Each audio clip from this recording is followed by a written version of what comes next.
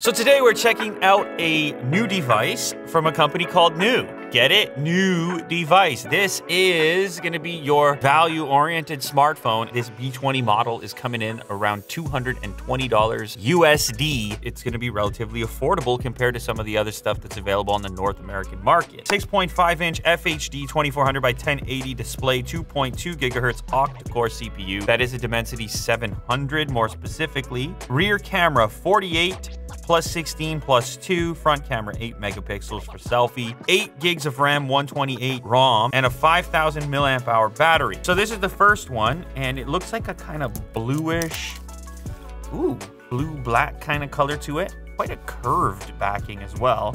Fingerprint scanner is gonna be in your thumb location, volume is above there. SIM on the other side, you do maintain an analog audio jack for headphones, USB Type-C for fast charging, and a punch hole punch style front-facing camera. This is gonna be our power brick, 18 watts. And then, oh, look at that. Bonus stuff, screen protector.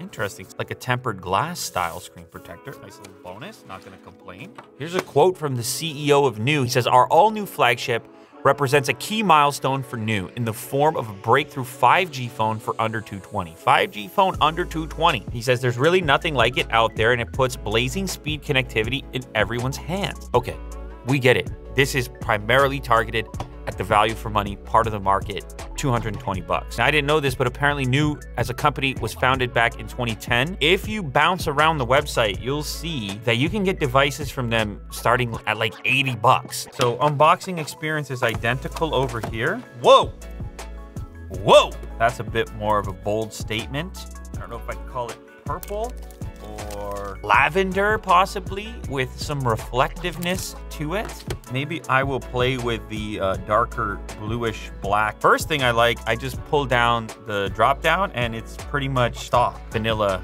Google, more or less. So it's already locked in 90 hertz. You can toggle it back to 60 for better battery life, which I won't do. We've played around with refresh rates above that, but even this little upgrade is noticeable. When you go from 60 to 90, I'm zoning right now, dude.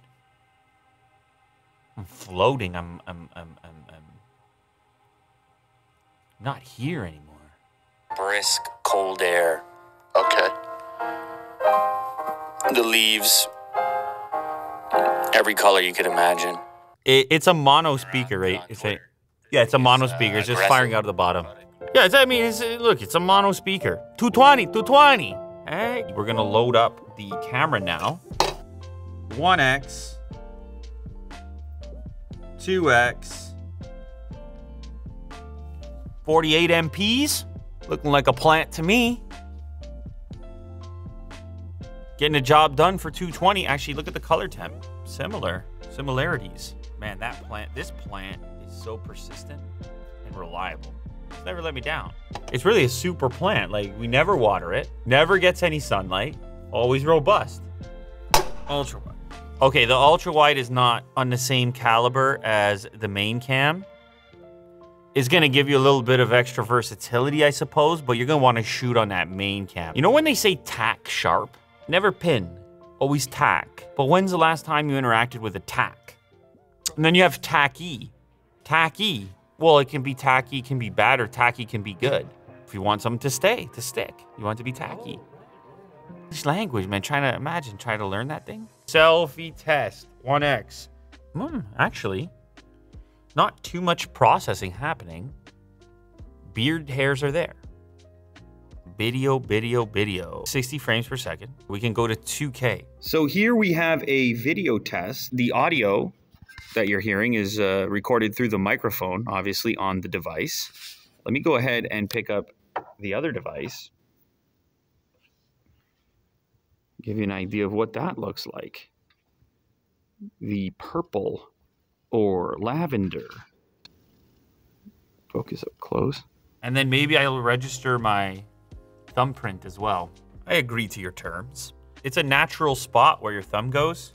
And I never minded the thumb unlock. You hold the phone over here anyway. You don't even really think about it. And I like versatility. So I like to do the combination, the face and the fingerprint. And then since sometimes I'll hold the phone in my left hand, I'll also normally register my middle finger on the left hand, which reaches the same spot. Yeah, that's pretty quick.